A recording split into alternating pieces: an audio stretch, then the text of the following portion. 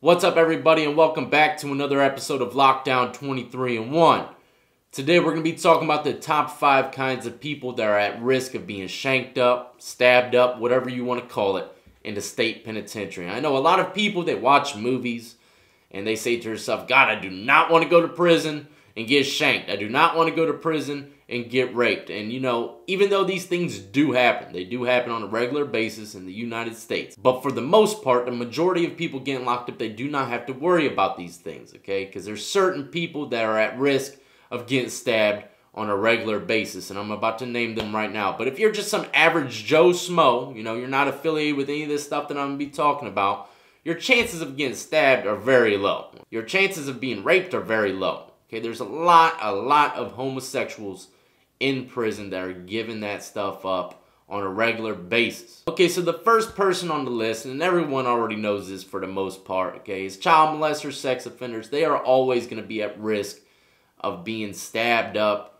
or possibly killed in crazy different ways, all right? And yes, in a lot of institutions, a lot of prisons, they do put these kind of guys into PC, but I have been in prisons where they don't go to PC, okay? And you also got to remember, there's a lot of inmates that are locked up that have been sexually assaulted when they were younger, or, you know, they seen their mother or their sister go through this kind of sexual abuse, and this stuff builds up over time, and they build a hate towards them, okay? They build a hate towards these individuals, and at any chance that they can get some revenge on them, especially if they're facing a lot of time already, they're going to get them, and they're not going to have any remorse. And almost everyone that commits these crimes on these child molesters or pedophiles, whatever the case is, in their mind, they're saying to themselves, hey, I'm going to be praised for it. This stuff is actually what inmates will salute to them for doing. You know what I mean? Oh, you took out a child molester? That's what's up, dog. You know what I mean? I'm proud of you. And that's how it goes in the penitentiary. So yes, child molesters, sex offenders, hey, you know what time it is. Green light special, 24/7. That's the raw truth of how the penitentiary system works. Now, number 2, believe it or not, in prison there are bullies, okay? There are bullies that will pick on little people, younger guys. They will beat them up on a regular basis, take their food, whatever the case is. And these little guys, okay, these little guys, especially the ones that got maybe 10, 12 years left to do, they're going to say to themselves one time, they're going to have a breaking point. Okay, everybody has a breaking point, and a lot of people don't check in. They don't check in. They are going to handle the situation appropriately. And these guys that have been being picked on a regular basis, they're going to go buy themselves a little steel. They're going to go buy themselves a shank, and they're going to wait for the perfect moment to stop that bullying right in its tracks. They're going to say to themselves, man, I got 12 more years, and I ain't no way I'm going to let this freaking dude keep doing what he's doing to me. So yeah, these guys have been sitting there in fear for months and months, just stressing and worrying about the next day that you're going to come in the cell, the bully's going to come in the cell and pick on them again. And guess what? One of these days it might be your last time bullying someone. And even though they're young, they're still capable of going to buy a shank and putting you in your place very quick. I know me, personally, okay, back in the day when I first went to prison, if I had someone constantly threaten me, constantly beat me up, I'm going to get paid back. And if I can't do it with my hands, I'm going to get a weapon. That's just how I was when I was younger. And I had that mindset. I said, if anybody messes with me, man, I swear to God, I'm going to go buy me a shank. I swear to God, I'm going to get my homeboy to make me the sharpest shank he's ever made in his life. You know what I mean? And that's the mentality I had. And there's a lot of young guys just like me that are sitting in the penitentiary with the same mentality. Keep pushing that young man's buttons, he's going to go buy himself a shank and put some steel up in you, man. I'm telling you. It happens on a regular basis. Now, number 3, you are at risk of being stabbed if you are starting stuff with someone that might have 20 years or life. Okay, these guys that have 20 years or life, that's their home. That's their home. My homeboy GRIZZY told a story about his homeboy Rambo. Okay, he didn't have much time left, but he got shanked up and killed in the prison cell because he was messing with someone that had, I believe it was life. Okay, and of course these lifers, this is their home. You know, these guys that have 20 years or even 15 years, okay? They get in a fight. Let's say they get in a fight with someone that only has like 3 years left. And the guy that has 3 years left beat the hell out of him. You think that they're going to let that slide? You think that their home that they live in, they just lost a lot of respect because they got beat the hell out of by this young buck that only has 3 years left. You think they're going to let that slide? They're going to go back in their cell and everything's going to be cooking up in their minds. They're like, okay, I cannot let this slide. How am I going to get at them? What am I going to do? I demand respect in penitentiary. I still got 20, 30 years left to do. I can't let this slide. They're going to come back at you and put about 40 holes in your rib cage. That's how it is, man. People that have a lot of time, you never know what they will do, okay? They have stress and anxiety built up over years, and sometimes they black out. They'll black out and not care about anything. They're like, man, I'm already 40 years old. I'm sentenced to 20 years. By the time I get out, there's not going to be anything for me. This is my home, and I'm going to live up to the prison mentality, and I'm going to shank anyone that gets in my way.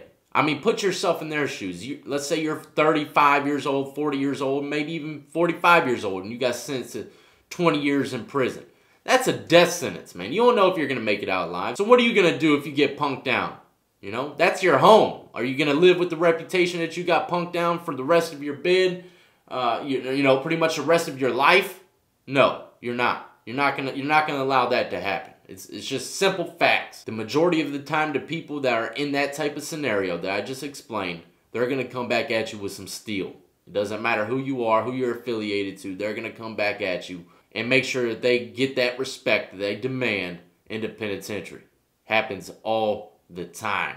Now, number 4, okay, everyone knows this pretty much as well.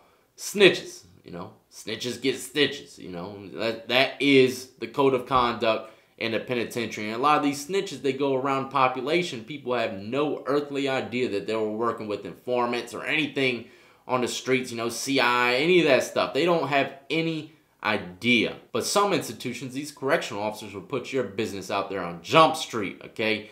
And once people find out that you have been dropping dime or testifying on your co-defendant, anything, man, anything of that nature. And I'll tell you what, that's another video for another day. People have co-Ds, co-defendants, okay?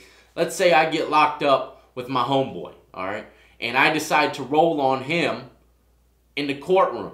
That homeboy is going to be in the system with you too. You don't think he's going to spread rumors all over the system and let people know who dropped dime on him and where he's doing time at? A lot of these guys, they will snitch and not think anything of it. They'll think no one's going to know. Well, I'll tell you right now, people eventually find out. There's many different ways that people can find out if you've been a snitch at any point in your life. And sometimes it might take longer or shorter. It depends for people to figure out what you're really about. But when they do, okay, I can guarantee you, you're going to have to be looking behind your back 24/7 because there are inmates that do not stand for that snitching stuff. So yeah, number 4, snitching, man. Y'all already know that, though. Y'all already know. Y'all are brilliant audience members. Now, number 5, and this person is probably at risk of being stabbed much more than even a child molester or snitch. And this is the facts of life, okay? And that is being affiliated with some kind of gang. Simple facts. Child molesters are usually in PC. Snitches, they're probably in PC. Gangbangers, they're not in PC, they're in population, okay? And they're surrounded by rival gang members on the regular basis. People that are in gangs in the street, what do they pick up? They pick up weapons. They got guns, bats, whatever the case is. In prison, they pick up shanks and they stay with them. Gangbanging in prison is probably one of the most dangerous things that you can do while locked up. Everyone thinks gangbanging is cool on the streets. It does. It looks cool. It looks aggressive. It looks appealing, okay? But I'm here to tell you, man, there's nothing appealing about it when you step foot in the penitentiary. Prison and gangs go hand in hand. They are like best friends. Most of the horror stories that you see on YouTube or any kind of, you know, live feed or whatever, you know, whatever kind of hidden dark website you might see where people are getting shanked up, chances are 90% of the time it is because of gangbanging. That's all there is to it. And you got to always remember there are shot callers that will put green lights on people. And man, you know, you might not even want to stab them, but just because they gave out the order, you are going to have to go do it. Or else they're going to do it to you. Blood in, blood out. That's how it goes. You don't want to follow those rules and regulations 100% of the time. Man, I feel sorry for you, my friend. You know, a lot of these people, they get into gangs on the streets and they're saying, you know what, I ain't never going to go to penitentiary. I ain't never going to go to penitentiary. That ain't going to happen to me. I'm just going to live this gang life out here in the streets. It's going to be all sweet. Women, jewelry, and money. You know, the fast life. But I'm telling you, mark my words. You go to the penitentiary, that stuff, all that stuff goes out the window. You are going to be putting in work. That gang is going to become a job. You're going to become almost like an assassin, for real. So in my book, that is the top 5 people that are at risk of being shanked, okay? Sexual assaults, child molesters, snitches, people that are gang banging, people that might have gotten in a fight with a lifer or someone that's doing a lot of time and beat them up. They will come back with a vengeance. Mark my words. Bullies. Bullies, they have no earthly idea that they're at risk, but when it happens, okay? The people getting bullied are going to get fed up with this sooner or later. And also one that didn't really make the list, but it should have been on there, is gambling, okay? You can get caught cheating or not paying a debt. Yes, you are at risk of being stabbed up, but typically those people will try everything that they can to get their money from you, okay, without killing you. They want their money. They don't want to kill you. They just want their freaking money. You know what I mean? So most times, people that go through these situations with gambling, they're either going to get beat up on a regular basis or they're going to be threatened until they get their freaking money. Now, this is another thing I want to talk about. On my Patreon, I drop a lot of videos of crazy prisons all over the world. Okay, all over the world. And I'll tell you right now, the United States is a freaking cakewalk. I have seen videos of people getting... You know, I'm going to tell you right now where I think is the most dangerous prison to ever be in, okay? And that is in Brazil. Almost every freaking I'm talking about graphic videos where I can't even almost finish watching. I can only watch it once because it's that freaking treacherous, okay? And those videos come from freaking Brazil. Those penitentiaries out there in Brazil, even out in the streets, the gang life out there is so crazy, man, you know? I can honestly say I don't think I'll ever go visit Brazil. I don't care how many big booty janks are out there. I ain't going to Brazil, my friend. That place is nuts. You really want to have a good eye-opener on the United States penal system and how sweet it is. Go look at other prisons over the world, okay? There is so much more violence in prisons in other places of the world that would make you be like, damn. I'm proud to be an American convict, you know. Lock me up. Let me get some ramens and lay back. You know what I mean? But the main point of this video, okay, the main point of this video is to let people know, even though stabbings and rapes and stuff like that do happen, the typical person, okay, they're just minding their business, probably only buying like $20 of food a month.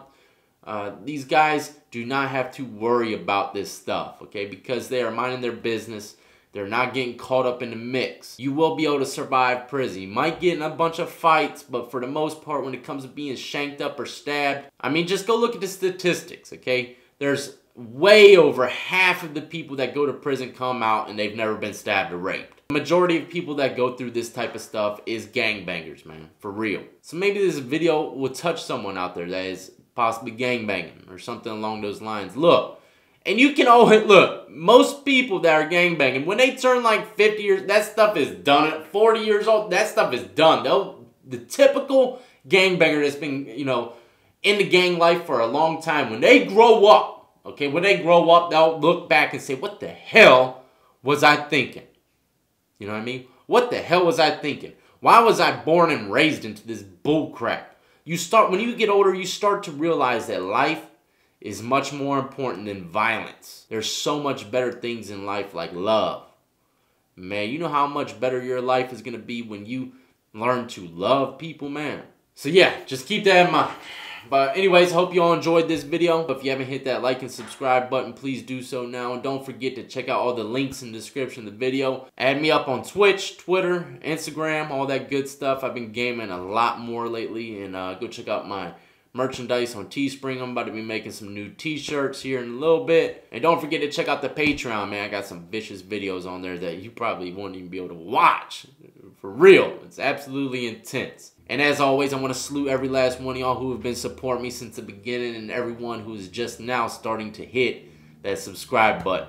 My prayers go out to families that have loved ones that are locked up, man. You don't know what's going on with them. I pray that they get home quick and safely, and I also pray that they change their ways and never go back again. And that's a video that's coming in the near future, okay? How did I stay out? How did I get off probation? I'm gonna make a video explaining all the key ways to stay out of lockup.